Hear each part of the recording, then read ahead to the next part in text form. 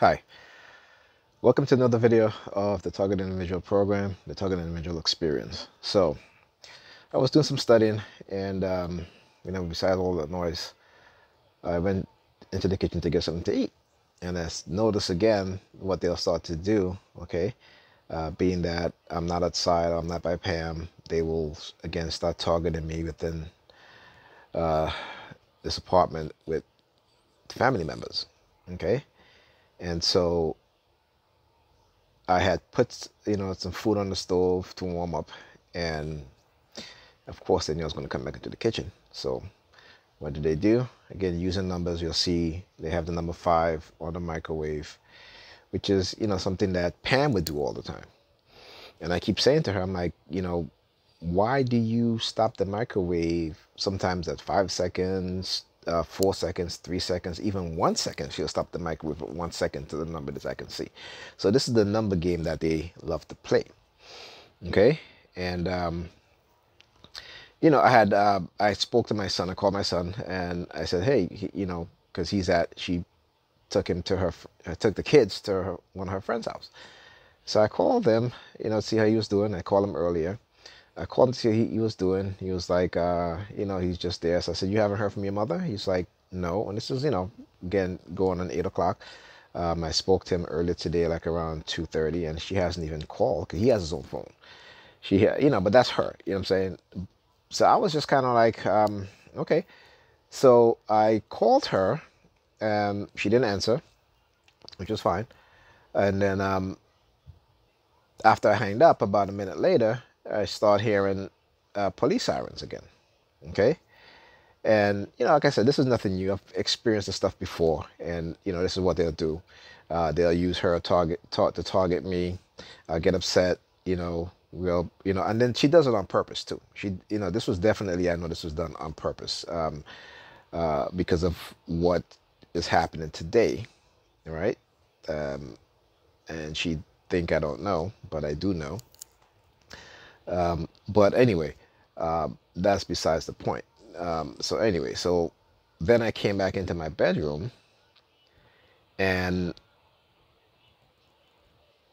there was a strong scent of marijuana. No, I don't smoke, marijuana or weed, I don't smoke, I don't do drugs. And I was like, but again, this is planned. This is planned. And the reason why they'll do this sometimes to me, particularly when they're targeting me this heavily, you guys can Google this, and what they do is that when they think they have me in a heightened state. That's what they believe. That's what they think, right? Because again, I may be reacting to what they're doing, or they're reacting, or they think I'm reacting to what they're doing, or they're reacting to what I'm doing. And so weed is a drug that can, for a person that have a mental illness, it will, what's the word I'm looking for? Put that person, or make that person develop psychosis.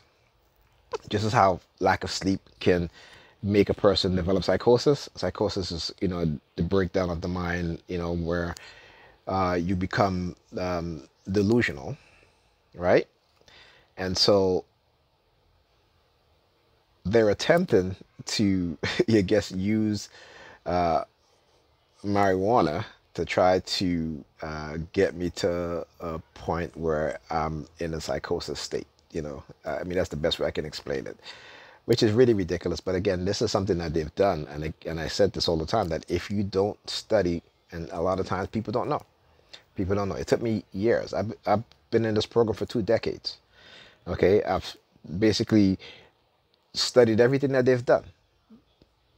Using my experience, and also buying books on psychological conditioning, particularly dark psychology, reading them, going online, reading about psychological conditioning, psychological program, mind control program by the U.S. government and other governments around the world, coercive persuasion tactics, the thought reform programming, right?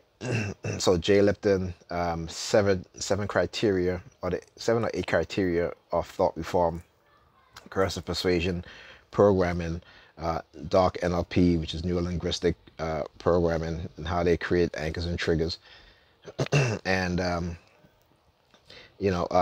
Pavlov, classical conditioning, those sort of things. So those, reading about those things, and understand and applying it to what I was going through helped me to identify a lot of the tactics that was done to me as well as other people. Okay, and so and then understanding the technology, right? For example, microchipping, right? Illegal microchipping of people for the purpose of remote neural monitoring, right? On top of that, illegal drugging, drugging people to soften up their minds so that they can be more easily manipulated, right, and brainwashed. So understanding these things over the years has helped me to identify a lot of tactics that they do. One of the biggest challenge that I have as a TI is when I'm being microwaved, when my family are being microwaved, when my kids are being microwaved along with myself, the difficulty of dealing with that, right? The difficulty of having that being done to you at that time, because again, there is no defense mechanism against that except to leave, right? In which the case they put you in the fight or flight phenomenon. That's where you're at that point. So you're either going to fight back, and normally if you're fighting back, whether it be verbally or physically, it's going to go against you. Okay, not so much verbally, because it depends on your level of understanding of what's being done, and the people around you, and whether they believe you or not. So if you tell them, okay, you're targeting me, or we're being microwave and you're targeting me, now if they pay attention to what it is that they do in front of you, but again, you have to explain a lot of things to them, or you leave. Most times if I'm with my Pam, I'll, for the most part, I'll just chill, what have you. But then when it's intensified, then I just leave. And so that's what I do. That may not work for everybody, but that's what I do. But then when I come here at my house, I still go through the same thing. But at least I can close my bedroom door and lock it, and I can be in my bedroom with no one around me. Okay? And so that's what I do until the next day when they ease up on the microwaving. Okay? But again, like I said today, this is what they're doing, right? And I understand that they're going to always use numbers, because it depends on what it is, what type of subliminal message they're trying to send you.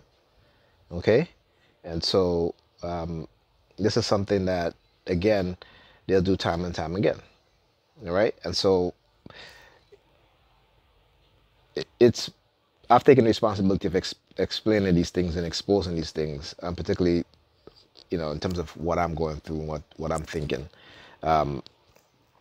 because I think I have a pretty good understanding of the mentality of the people who engage in these type of behavior, and I should say the architect of these programs, right? These are the Machiavellian type of personality, right, as well as the narcissistic, and in terms of their like those within religion who participate in these things, they have created within them a narcissistic type of personality, right, a delusional type of personality. And so it is what it is. But again, the use of marijuana, they do this again from time to time, and again, they can do it elsewhere, but because I'm targeted, they're going to do it right in front of my bedroom window. And again, they have to go through an alley just to get behind here, right? So just to show you how the deliberateness of it is and what it is that they do. All right, so that's it for this video. I will see you guys on the next video.